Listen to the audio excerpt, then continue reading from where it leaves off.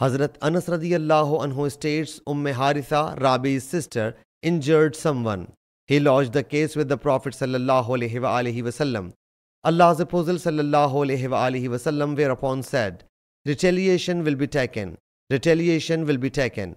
Rabi's mother said, O Allah's Apostle sallallahu alaihi wasallam, will retaliation be taken from so and so? By Allah Jalla Jalaluhu, retaliation will be taken from her.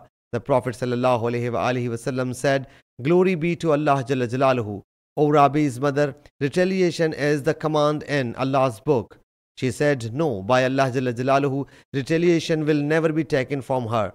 Hazrat Anas radiyallahu anhu states that she kept repeating it until those people, the plaintiff, agreed upon the blood wit. Allah's Apostle sallallahu alaihi wasallam whereupon said, Undoubtedly, there are some of Allah's bondsmen who, if swear by Allah Jalla Jalaluhu, trusting in Allah Jalla Jalaluhu, Allah Jalla Jalaluhu certainly materializes it.